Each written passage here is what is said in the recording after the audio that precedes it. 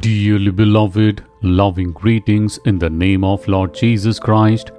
Can you see this building? This is the Sight and Sound Theatre. In this place, they act out scenes from the Bible. It is a place where they preach the gospel.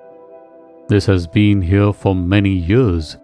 They will act out scenes from the Bible in the form of a play under different titles: the life of Joseph, the life of Ruth, the life of Esther, and now the play about Daniel is cast here. Crowds of people from many places gather at this place to see this play. Thousands of people can sit inside this theatre. This theatre is located in Lancaster, which is in the state of Pennsylvania in America, and with lots of prayer, the children of God are proclaiming the gospel and the scriptures to the people through these plays. It is wonderful to see the scenes inside. Hundreds of people act in it. Certain animals like horses, camels, sheep and cows are showcased on stage. The stage is set up with much grandeur. Many people,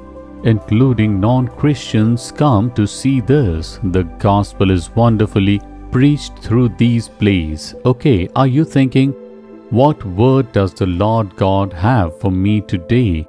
In Mark chapter 10 and verse 51, Jesus looks at a man and says this: when a blind man called upon Jesus Christ, the Lord calls and asks him, "What do you want me to do for you?"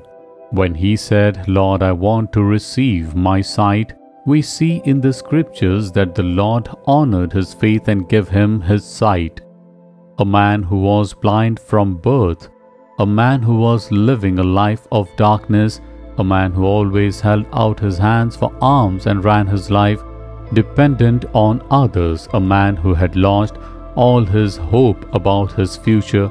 The Lord gives him a new life. Even today, your life may be filled with darkness. You might be thinking, I'm in a situation where I have to ask others for everything. Otherwise, you might wonder, how will my future be? You might have an affected heart. Jesus looks at you and asks, "My son, my daughter, what should I do for you?" Open your heart and ask, "Dear Lord, I want this." The Lord will perform a miracle for you in that matter. If the Lord performs a miracle, your life will turn upside down. The darkness in your life will become light. You will become a blessing to others. The Lord wants to give you that blessing today. Then open your heart and say, "Dear Lord, I want a miracle in this matter." A miracle will definitely happen in that matter. So will you pray with faith? "Dear Lord, I realize that you are asking me what I want out of love for me. I need a miracle in this matter. Answer this prayer that this son or this daughter is praying before you. Let them see a miracle today and rejoice. In the name of Jesus, I pray, dear Father. Amen. Amen.